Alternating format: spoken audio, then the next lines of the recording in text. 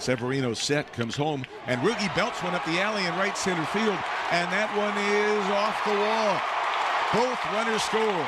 Odor cruises into second with a double. He has a career-high 89 runs batted in, and the Rangers have a 2-1 lead. I don't know, maybe one too many changeups that time from Severino. He started to get changeup heavy there in the Santana plate appearance, and then he throws a 3-2 change to Rougned, and Rougned's all over it. Rougned's not done a bad job against the changeup this year, and especially ones that kind of leak out right over the outside part of the plate. That one looked like it was middle away. Rougned was able to get the barrel on it, drive it up the alley in right center. The runner over there, Calhoun. Pitch to Odor. Swung on, hit high in the air, way back, right center field. That ball is history. A grand slam for Odor. His 30th home run of the year.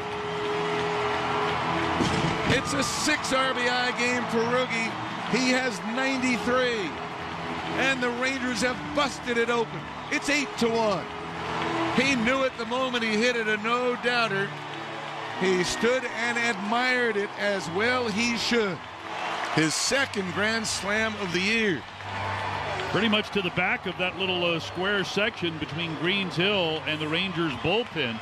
Rougned getting a hold of a 2-1 fastball, hitting it a long way. 8-1 in the 6th inning.